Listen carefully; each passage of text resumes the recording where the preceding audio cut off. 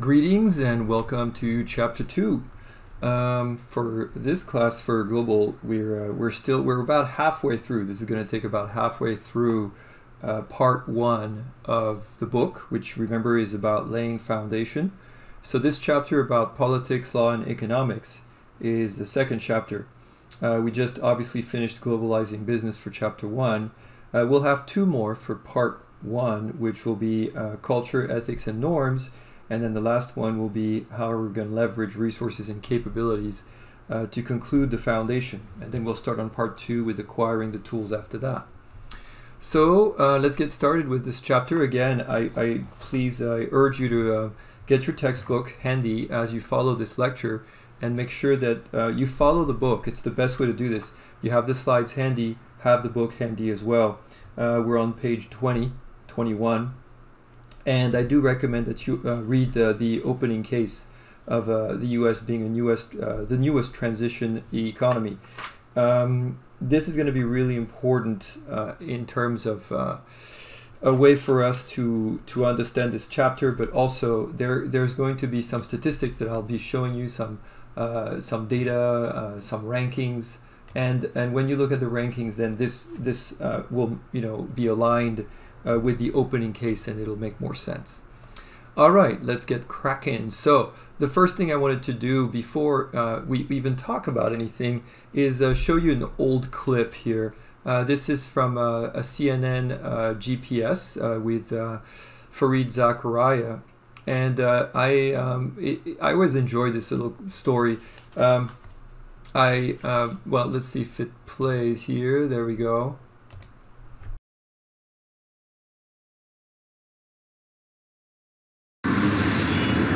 Now for our What in the World segment, here's what got my attention this week. A roll of toilet paper. Certainly not the normal subject for us here at GPS, but this is special toilet paper. Cuban toilet paper. It turns out Cuba may be running out of the stuff. The government has warned its citizens in recent days that they are facing a toilet paper shortage. And they added this paucity of paper could last until the end of the year when they expect a shipment to come in. So how did this happen? Well, the Cubans blame it on the global financial crisis and the hurricanes they were hit with last year. Now the financial crisis is hurting everyone, but I have yet to hear of shortfalls in toilet paper in other places.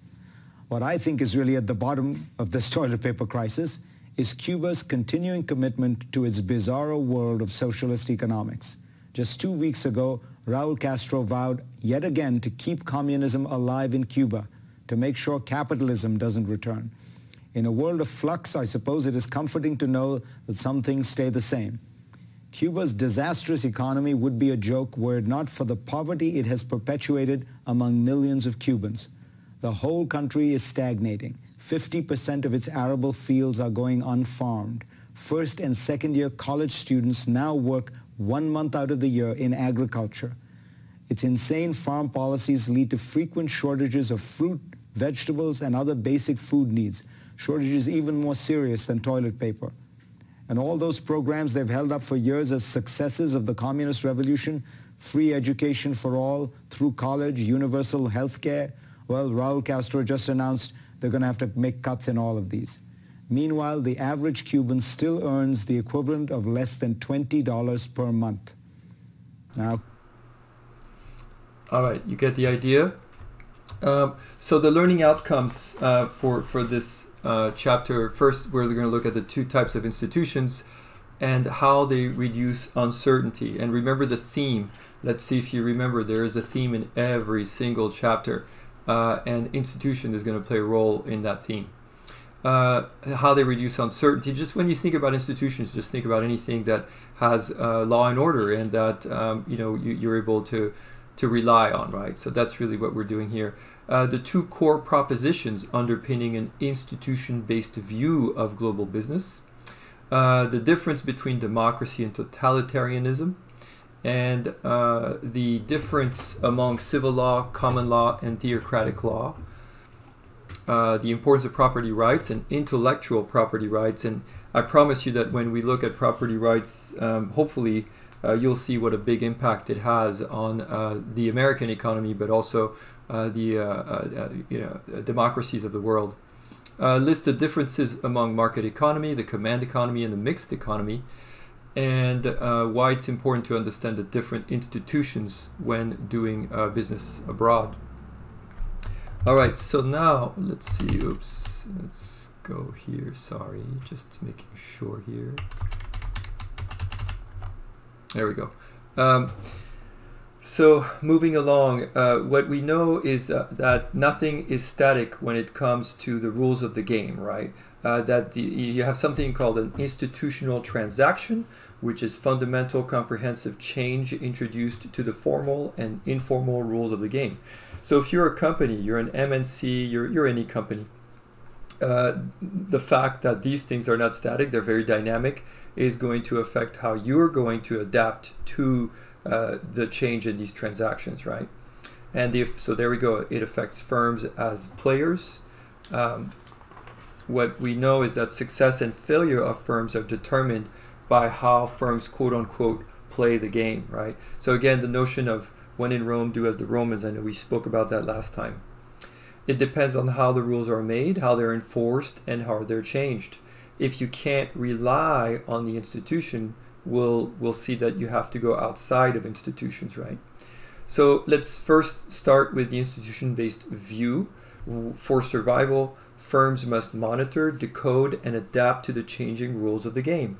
You have here with as your author gives us the introduction and even the opening case, the current administration, the Trump administration, threatened actually a lot of American multinationals, car companies namely.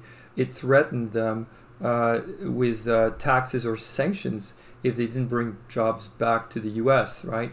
Well, you know, if you're just supposed to have a responsibility to your shareholders and your shareholders want a return on investment, and the way you get a return on investment is by, yes, making cars in Mexico and Brazil and Canada, because that's where the cheaper labor is.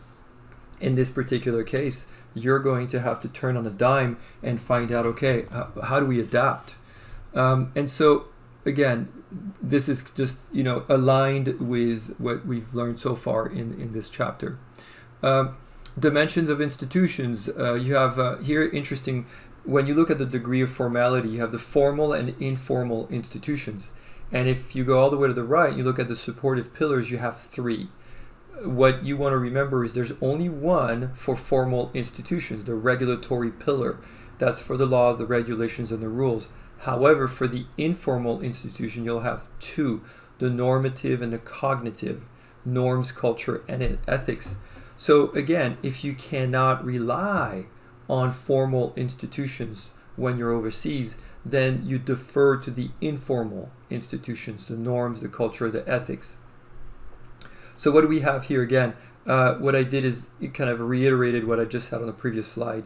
An example of a course of a regulatory pillar is the IRS, right? See what happens if you don't pay your taxes for several years, you know, you go to jail. So it's coercive is what that is. It's a coercive power of government exercised through laws, regulations, and rules. I'm just giving you an example, but it works. You know, it works because a lot of people are not paying taxes because they just love to pay taxes.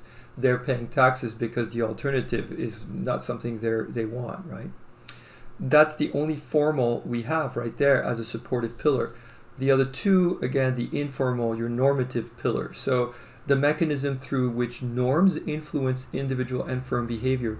The example that you have here, and this is all on page 22 from your author, is how so many companies invested in China and India, which is a very smart thing to do. Remember, they're part of the BRICS. We've talked about this. But what's interesting is some companies really are just doing it. They're investing there because that's what their competitors are doing. And they don't really have a clear strategy or clear direction. And that's just not the best approach. You still have to do your homework, and you have to do it because it's best for you, not because everybody else is doing it. I remember, I think it was Bank of America invested in China, and it partnered up through a joint venture with a huge Chinese bank. And right after it did that, a bunch of other American banks did that. I think 3 years later, B of A realized it was not working out, and it severed ties and pulled out of China. Again, you have to do it because not just everybody's doing it, but a lot of these banks who followed B of A, got left with problems. The cognitive pillar, internalized values and beliefs that guide individual and firm behavior. I know I touched on Enron a little bit before. I think this was again this energy company based in Texas that was, just so wrong in terms of ethics and law and breaking so many codes, lying through its teeth with its earnings, annual report, etc. But it was allowed to go on for quite some time, right? And so when you look at what happened there with Enron, there was a whistleblower. Enron, it was interesting. Yes, there was a whistleblower. In fact, I have a little YouTube video here that I'll just show you about her, and then we'll talk about that a little bit more.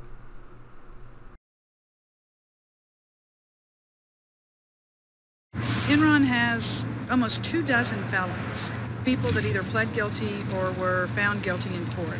I felt like I was the loyal employee, but I have this whistleblower label.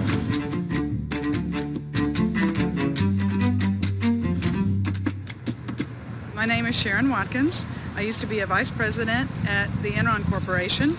I'd been at Enron for 8 years and really stumbled across this income statement fraud. I just had a spreadsheet where the math didn't add up. And I kept asking question after question. I thought I was putting enough evidence in front of the chairman of Enron's board, but his first action was to see if he could silence the messenger. People say, oh, you're not really a whistleblower, you didn't go outside the company. And I said, that's right. My goal was to have the company live, not go bankrupt. I've been speaking the last decade on the ethical and leadership lessons from Enron's demise. You have people saying you'll never work in corporate America again because people see you walking down the hall. They know you took this risk, spoke out for truth, and something inside of them just feels uncomfortable because they're not so certain that they would have done the same thing. When you have an ethical challenge, your life's never the same. You're either going to rise to it and try to stop the bad behavior, or you're going to rationalize why, you're staying silent. Something's wrong with our system of checks and balances if we're relying on lone truth tellers to save the day. And so we'll learn a little bit more about Enron in this class, but not as much as you will when you take business ethics with Dr. Carol Dickerson. And I really encourage you to take it, BUS 60. Roles of institutions in reducing uncertainty. So institutions influence decision-making process of individuals and firms by constraining the range of acceptable action. And so this is where you look at economic uncertainty can lead to transaction cost. This is going to be an important definition for us, this transaction cost. I'll have a little more about that in just a second. Opportunism is an important source of transaction costs. So this is where we look at something called guile and opportunism, where people, in the middle of this transaction somewhere, will see an opportunity to make an extra buck and add to the cost, right? Opportunism is the act of seeking self-interest with guile. This is where we have this important slide here from Oliver Williamson, where he won the Nobel Prize, in fact, because of his work with transaction cost. So it's a cost associated with economic transaction. What he said, this is a quote from him, do the gears mesh? Are the parts lubricated? Is there needless slippage or other loss of energy? I'm not going to show it to you now, but it's on the slide if you want to see the 2009 lecture that he gave when he accepted the Nobel Prize. He talks about his work on transaction cost. And so what that means is, as a multinational or as a company doing business overseas, if you're working if you're doing business in a country where the rules are not quite enforced, right? When you look at the institutional makeup of the laws and the support and the enforcement is not quite there, you're going to see an increase in transaction cost.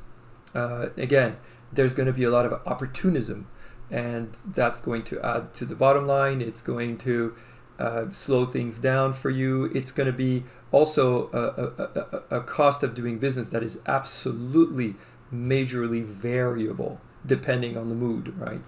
A long time ago, in fact, because of corruption in Russia, I shouldn't say a long time ago, I want to say maybe less than 10 years ago, IKEA, you all know IKEA pulled out of Russia completely. I don't know if they ever went back, but they pulled out. And they pulled out because they got tired of the bribes that they had. You know, people were trying to get them to pay bribes all the time. All right, so what are the roles of institutions in reducing uncertainty? We're continuing that. The unstable and unreliable institutional framework, they increase transaction costs. So we just covered that.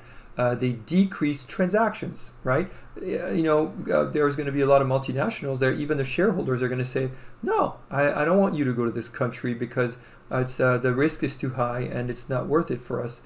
We want a return on investment. So you have these transition economies, right? A transition economy is definitely an economy where, you know, there's going to be a decrease in terms of in terms of the perception of corruption, and because there's an increase in corruption. There's a great organization called Transparency International. That's the map that I have here on the slide is from Transparency International, and it shows you what's called the Corruption Perception Index. Every year they have one. You see on the left, bottom left over here, very, very dark colored, dark red countries have a high corruption perception index, and the ones all the way on the right have a very low index. And so the Nordic countries traditionally, Norway, Finland, Sweden, New Zealand also, by the way, very, very, very low on the corruption perception index. The Horn of Africa right there, when you look at Somalia, Somalia ranks, I think, #1 in the world for that. And it's, you know, basically a failed regime, right? It's really the government of Somalia is non-existent. So the transition economies are emerging economies in which institutional transitions are pervasive. Again, usually this applies to emerging economies. What you will have read from the introduction of this chapter for the opening case on ethical dilemma is that the United States is, appearing to turn into a transition economies. Case in point, even just a very simple example I gave you of these multinationals that are being threatened if they don't come back to do business here. This is a little clip from Transparency International that explains the data for 2019 Corruption Perception Index. Transparency International presents the Corruption Perceptions Index 2019. Using a scale of 0 to 100, where 0 is highly corrupt and 100 is very clean, the CPI analyzes public sector corruption in 180 countries and territories around the world. The top countries are New Zealand and Denmark, while the bottom countries are Somalia, South Sudan, and Syria. However, when it comes to improving on corruption, the majority of countries are stagnating. Our analysis shows how the stream of big money in politics is linked to higher rates of corruption. In fact, low CPI scores are also associated with higher concentrations of power among the rich, while poorer citizens have little to no political influence. But even countries with high CPI scores aren't free of corruption. Multiple scandals show that transnational corruption is often facilitated by countries at the top of the index, countries where the proceeds of corruption are stashed. To prevent corruption and ensure that politicians and institutions always act in the public interest, governments must meaningfully engage citizens in decision-making processes. Help us spread the word. All right. So hopefully that was interesting. Again, you can check out the site and look at what the rankings are. New Zealand, you heard, is at the very, very top. We'll talk more about New Zealand throughout the semester. All right, so the institution, the firms, and the behavior. So now we're on page 24. And when you, of course, this confirms what we talked about before, right? So again, this is a theme for every single chapter where we look at institutions in the firms and how that engages into the firm's behavior, right? So you have a dynamic interaction between the firm and institutions, and then the formal and informal constraints between firm behavior and institution, as well as the industry condition and firm-specific resources and capabilities between the firms and how the firm will behave. So the two core propositions of the institution-based view are: number one, managers and firms rationally pursue their interest and make choices within the formal and informal constraints in a given institutional framework. This is all fine and dandy, but then what happens if that institutional framework is kind of not really quite there? Well, while formal and informal institutions combine to govern firm behavior, in situations where formal constraints are unclear or fail, informal constraints will play a larger role in reducing uncertainty and provide constancy to managers and firms. So that's, again, what we've talked about before so far in this lecture. All right, now we're switching over to political systems. Very important to know, again, you have different ways of looking at them. Actually, really, democracy is usually going to be the key way of looking at them, right? But what I mean is there are different rankings and different flavors of democracy throughout the world. We'll talk about that. So the rules of the game on how a country is governed politically, there are different types, right? So of course, democracy, just talked about that. Elected officials. By the way, elected officials with finite amount of terms, right? Vladimir Putin, who, I mean, if you look it up, I can't even remember how many years he's been in power, but, he was in power once upon a time, and when his term ran out and he stepped down, while he stepped down as the leader, he put in his college friend Medvedev in power, and Medvedev just changed the constitution, which allowed Putin to go back in, and he has been the leader of Russia ever since. So in terms of democracy, Russia is really kind of no longer there. Totalitarian regime, see if you can think of the most totalitarian regime in the world. What country comes to mind when you think about the absolute number one most totalitarian place on the planet? And let's see if you got it right. So democracy, a political system in which citizens elect representatives to govern on their behalf. So what I have here for you is I'm going to take a little break, and I'm going to show you a video on how to make your own mask. Okay, so we've both got our red cloth. I want everyone to know we didn't organise this beforehand. So this one's kind of the same size as yours, a decent size. So mine's about the size of a handkerchief. I've got a big head. Yeah. So I've got, I don't know if you have, I've got two hair ties. So maybe you might need to tie yours, but mine's not long enough to tie. So I've got two hair ties. Your hair's not long enough for that.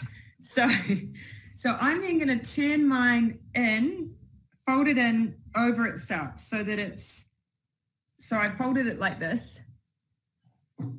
Yep. Now is yours just going to tie all the way around your face? No. Will yours just tie around? Yeah, so yours is not too bad there.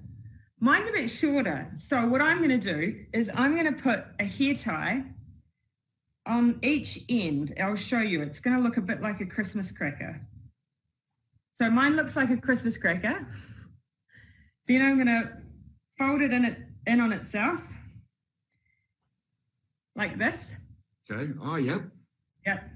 And then this bit doesn't look fancy, but there you go. A piece of cloth and two hair ties. So. All right.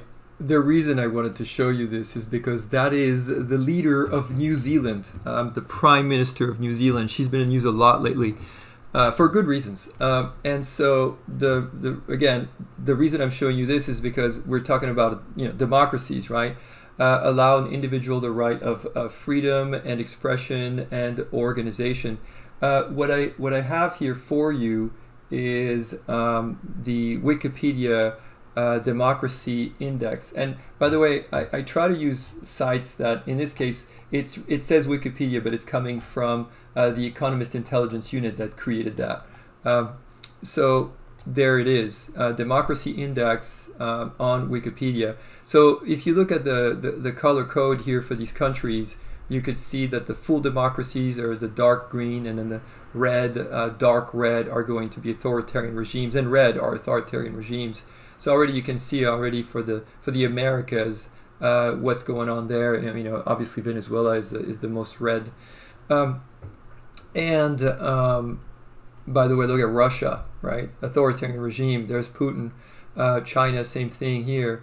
But if you look at Australia, look at Canada, look at Australia, and you look at New Zealand, you'll see that they're very, very dark green. So let's see what we got going here.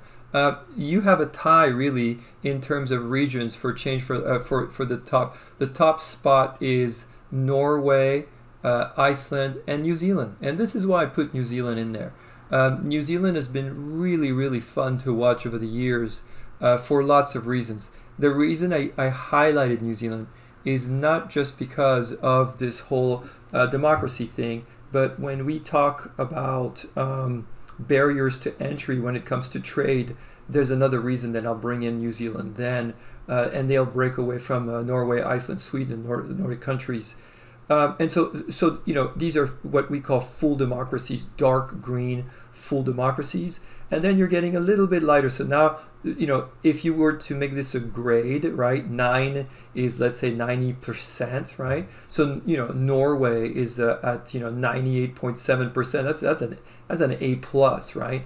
And then you go at the Netherlands, you got an A minus over here, right? Canada, yeah, okay. And then we're getting into the Bs, right? So here's Luxembourg, Germany, the UK. We're getting into the Bs. France is getting a B minus. And, you know, Portugal, man, just really sliding with that B there. South Korea on the dot. Oh, no, the US. We're at a C plus, people. And so that's, you know, I'll talk a little bit more about that. We actually slipped in the past 4 years. We went from being a full democracy to what's called a flawed democracy. And before you get all upset, it has a lot to do with how people perceive government. And over the last 4 years, the perception of our government has deteriorated, and so that's how you end up on that list there. And so again, just kind of showing you what the numbers look like. And we like ranking stuff. So who's at the very bottom? Well, North Korea in this case gets an F minus at 10%, and the DRC, Democratic Republic of the Congo, the CAF. I mean, these are like really just absolutely flawed in many ways, right? Eritrea down there. I'm just kind of now curious. Because we'll talk about them. Well, Somalia is not even on the list, so there we go. Somalia is not even at all. It is really a whole other level of flawed. Okay, so there's that. Totalitarian regime, you probably know who that is. In fact, there's his name there with the attribution to the creator of the artwork. Political system in which one person or party exercises absolute political control over the population. Well, I mean, obviously I put Kim Jong-il over here because as you saw from the ranking, North Korea is at the rock bottom, right? It definitely not suitable for business, suffers from high political risk associated with political change. It may negatively impact domestic and foreign firms. I mean, in this case, it's easy. Nobody's going to go in anyway. Let's see. Extreme political risk may lead to nationalization, expropriation of foreign assets. So even though we have, North Korea ranking dead last, let's look at another country real quick. Let's see where Argentina ranks. So Argentina is a flawed democracy, but it's ranking. The scores keeps going down, by the way, over the years. So it's another drop there. So it's getting a C minus. It's about to get a D plus, right? And so there's a reason I'm talking about Argentina. And here it is. As we talk about nationalization and expropriation, let me just talk about these two things real quick. Nationalization is when a government decides it's going to take over a business from a multinational, usually, from another country, right? That operates in its own country. And expropriation is they just steal it. The nationalization is often there's going to be an exchange of compensation, if you will. And so this is from the BBC here. On the streets of Buenos Aires, there appeared to be widespread approval of the decision to nationalize Repsol's stake in YPF. The decision was announced a week ago today. De no producción, de no exploración. President Cristina Fernandez argued that Repsol had failed to invest sufficiently in Argentina's oil industry. But there's still no indication of what sort of compensation shareholders may receive. The European Union has already condemned Argentina's action, but the question is whether foreign ministers meeting today can really do anything further. So there's that. I'm sorry, that's not the video that I had in mind. This is an older one, but it's happened again recently with the nationalization of Argentina of an oil interest from Spain. Let's see. So the types of totalitarianism. Let's look at them. Again, what I'm doing here, people, is this is on page 25 of your book. I'm really trying to make sure that I help you with the content of the book, bring them up to date as much as I can, and make it, I mean, the stuff is really interesting. So I hope it's interesting to you. It's interesting to me. So we have 4 types of totalitarian regimes, right? First is communist totalitarianism. And so the usual suspects here, China, Cuba, Laos, North Korea, Vietnam, right? It's going to be really interesting because China, for example, we're going to talk more about later on, is more complex than just calling it a communist totalitarian regime. Case in point, the difference between, I don't know, China and Cuba, let's say, is that the level of trade is very different, for one. Number 2 is that when you have a stock exchange, China has its own stock exchange. I don't know that you really call yourself communist anymore. So China is interesting. Well, again, we'll talk more about it later. But China is they say communist with capitalistic characteristics, right? And so we'll talk more about them. Let's see, then we have the second one here, right-wing totalitarian regime. This is usually defined as hatred of communism. They're non-currently. There's no regime that's right-wing. Usually you'll see military junta running the place, right? And so since World War II, we haven't had any. I'm sorry, right after World War II, let me rephrase that. Argentina, Brazil, Chile, a couple others were right-wing totalitarian regimes. There were countries that were ran by military dictatorship. Again, all fueled by hatred of communism.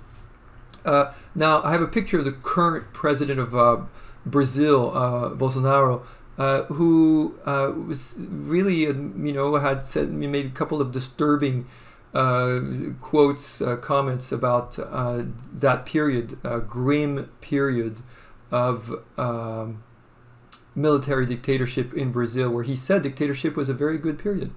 And so, he's somebody to watch. There's a kind of a lot going on there. You can click on the links on your own time if you want to. I think here what I have for you is a BBC story about Bolsonaro and that statement that he made. All right, so then we have the theocratic totalitarianism. So theocracy obviously has to do with religion, and the only 2 remaining theocratic totalitarian regimes in the world are Iran and Saudi Arabia. I'll talk more about Saudi Arabia in a little bit. Lastly, tribal totalitarianism. The book, the author here talks about Rwanda, up to the 1990s genocide of Rwanda.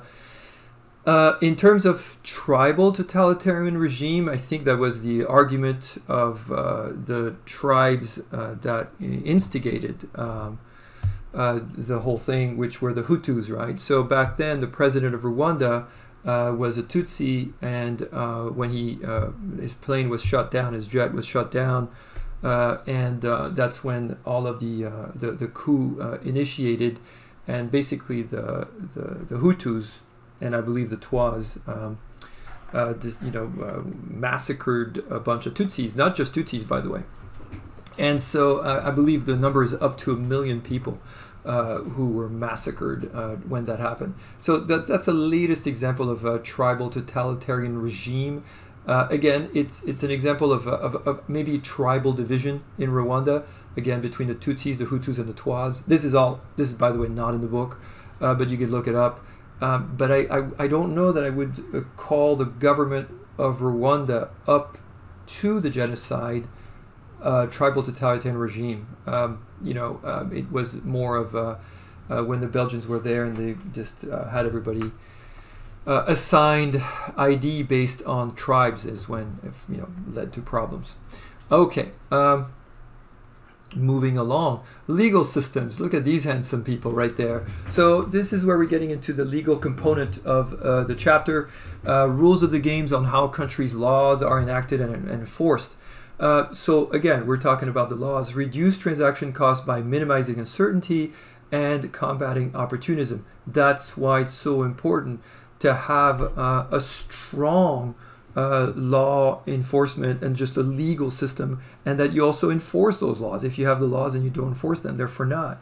The reason I have a picture of Professor Karp and Professor Chen here is obviously there are two full-time lawyers who teach business law at Chaffey College, but they've been amazing. They also created, I want to bring this up for those of you who are interested with, in this case, some shameless advertising for my colleagues here and for our amazing program. So this is our Chaffey College website. There he is again, action shot of a business law class, right? What they did is they created an award-winning program in the state of California. We, Chaffey College, now have one. We have a pathway to law school, which basically, if you are interested in studying law, we have an agreement with law schools. So again, look into that, where you can get your 2 years at Chaffey transferred to a 4-year for another 2 years, and then those classes that you take as part of the pathway to law school will transfer over to a whole list of law schools in the state of California. All right, so legal systems continued. You have here the main systems are going to be civil law and common law. So laws are transplanted from the following legal transitions. So the civil law uses comprehensive statutes and codes to form legal judgment. This is inherited from France. This is a Napoleonic code. And I put boring because it's the best way to remember it. Just remember, in this case, when you look at the original civil law as Napoleonic code, what it does is it doesn't give judges any right to interpretation of the law. They just need to follow the code. That's it. They're basically, all they do is make sure that when something is presented, they review the books and they know which law applies, and that's it. And so the what the author does here basically says, if you've ever seen a movie where there's, I don't know if you watch Law and Order or any of those, and you see a lot of yelling in a courtroom and, these action-oriented, you can't handle the truth, that's never going to be to do with civil law. That's kind of a very boring process. It's going to have to do with common law. Common law we inherited from Great Britain, shaped by precedents from previous legal decisions, judicial decisions. It's flexible, right? So disputes are resolved based on judges' interpretation of the law. It's very exciting, and that's where you see all these lawyers jumping around.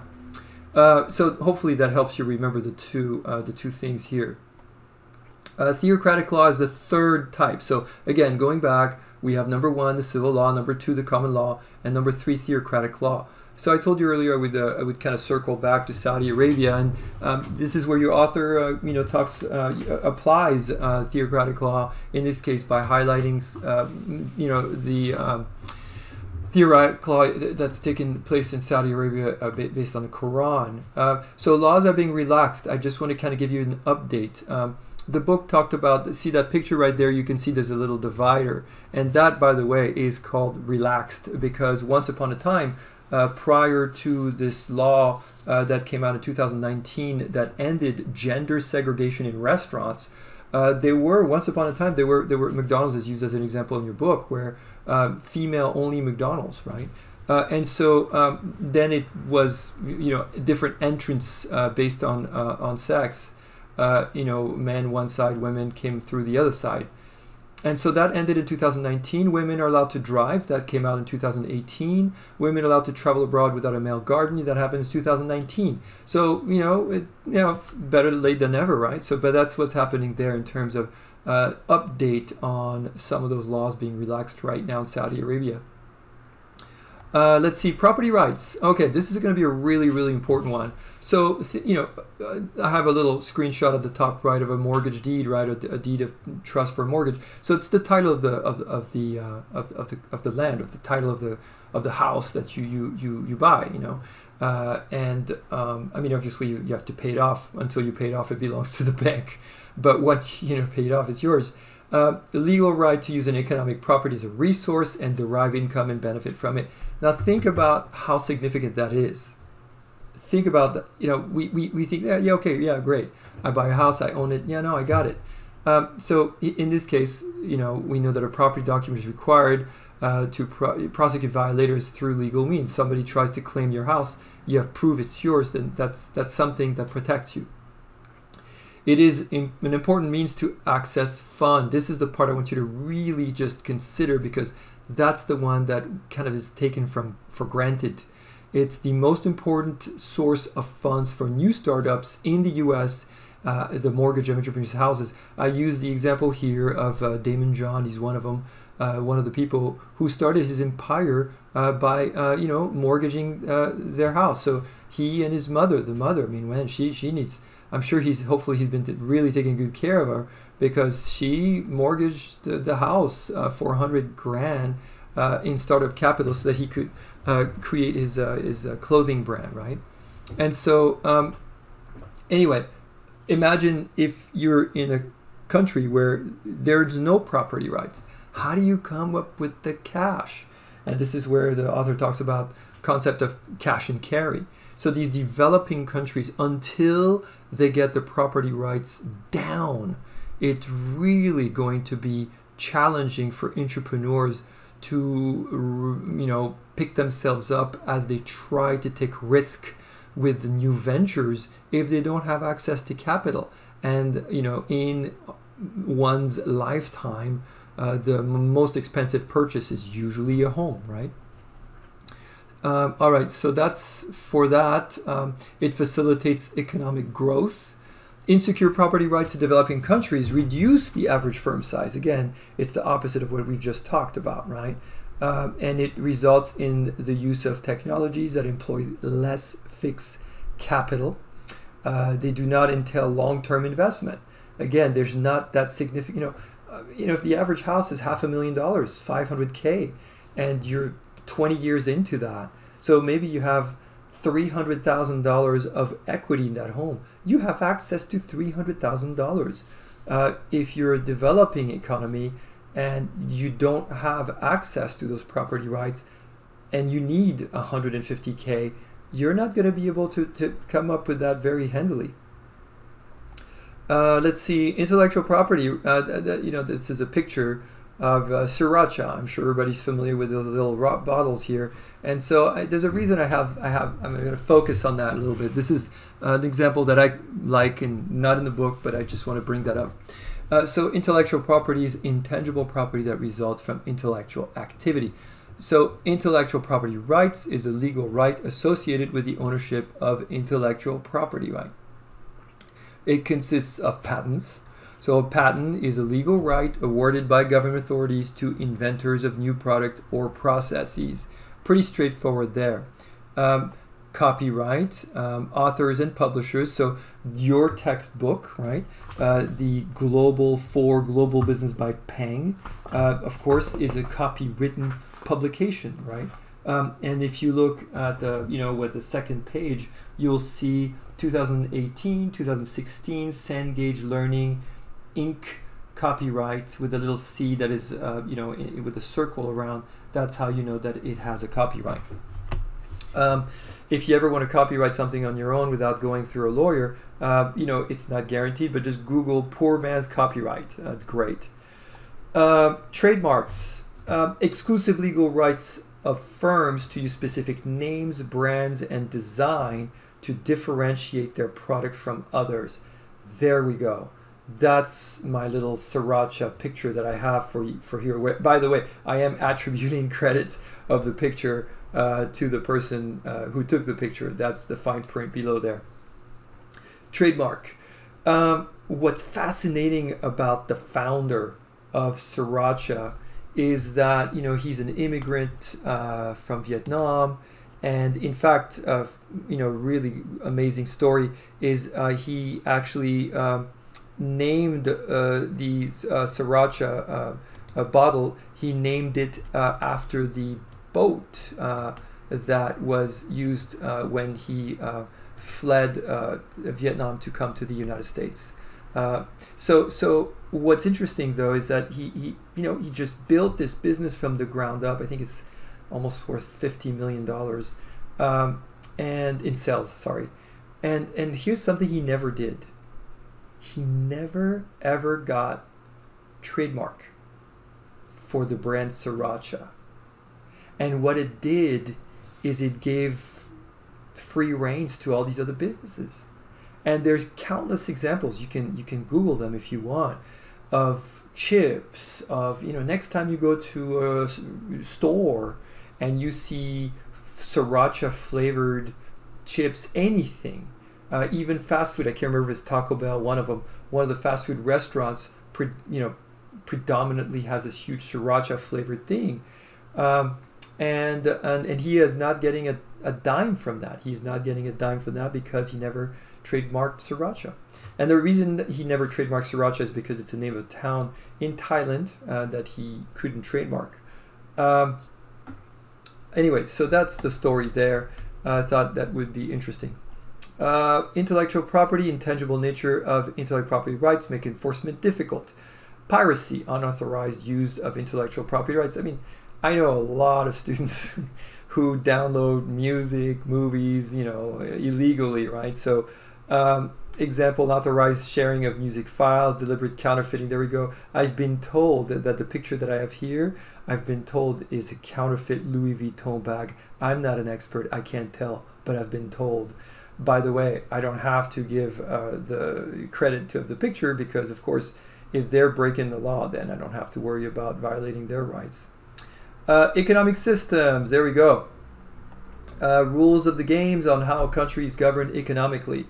The most obvious one is, the market economy, right? The invisible hands of market forces. If you remember invisible hands, supply and demand curve, right? Equilibrium, that's your invisible hand. Function that cannot be performed by the private sector is performed by the government, in this case, in a market economy. The United States Post Office, there we go. It is part of the government. There are things that the private sector can't do entirely well that the government will step in and do, right? So that's a market economy. You have a command economy. All factors of production are state-owned and state-controlled. All supply and demand pricing are planned by the government. What you'll find here is that we really don't have too many of those around. When you look at the command economy, they really all have a flavor of mixed economy. What you do have is you have economies of varying degrees of what it means for them to be a mixed economy. And so Economic Freedom Index, let's look at that. Again, this is not in the book. You're welcome. So what I'll do here is I'll bring that up. The Economic Freedom Index is fascinating. It's a ranking of basically ease of doing business in the country, right? So this is here the 2020 Economic Freedom Index. And look at who's number one. Singapore is number one. It's an update from your textbook, and for me, because Hong Kong was number one for decades, which is kind of ironic considering, of course, it's a province of China. But look at number three, New Zealand, right? Remember, there was a reason I told you earlier. There's a reason I'm going to focus on New Zealand. New Zealand is fascinating.